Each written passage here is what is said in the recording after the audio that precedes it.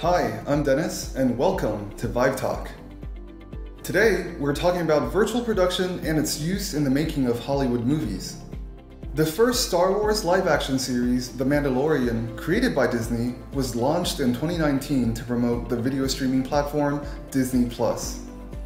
The story of Boba Fett's ethnic Mandalorian background further expands upon the universe of Star Wars, and has already won the hearts of many existing fans and new audiences. The second season of The Mandalorian aired in late 2020, despite obvious restrictions to most film production during the pandemic. Today, Hollywood uses VR technology to accelerate the movie-making process, combining VR with the Unreal 3D games engine from Epic Games into the film production workflow. During the pandemic, virtual production has become pivotal for the film and television industries.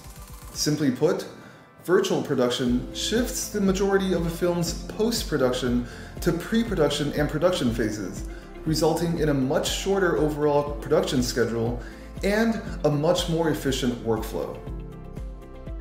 Traditionally, Hollywood film production takes place on location or in a studio. Green screen shooting is used for sci-fi scenes, and animation special effects are added in post-production.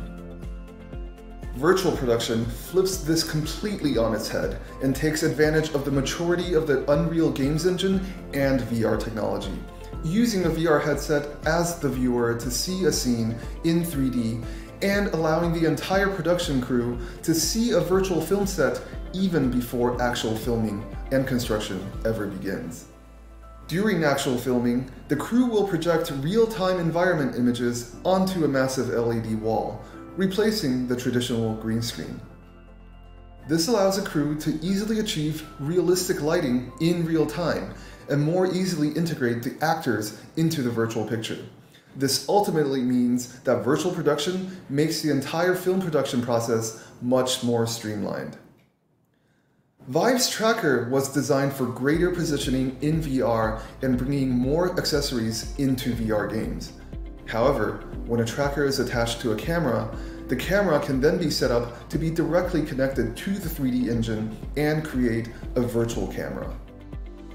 Integrating the physical camera into the virtual set means that the physical subject and the 3D virtual environment can then be both more precisely and easily composited together in real time. The iconic Industrial Light and Magic studio has greatly influenced the film industry since its creation decades ago.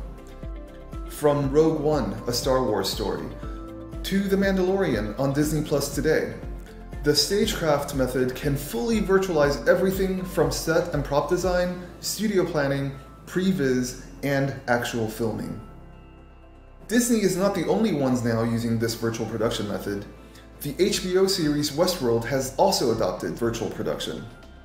According to reports, Jonathan Nolan, the co-producer of Westworld, decided to switch to virtual production to rebuild the first season set directly into the 3D engine, avoiding the resource-intensive process of flying the entire film crew to Spain again and rebuilding the entire set from scratch. Virtual production is cost-effective and resource-efficient. While a crisis like the pandemic is hard for all of us, it's also accelerated the need for us to adapt and use new processes and technologies. The Vive Tracker and virtual production were not created for the pandemic, but can now both be used to mitigate its effects. And now it looks like this technology and this new virtual production method are both here to stay.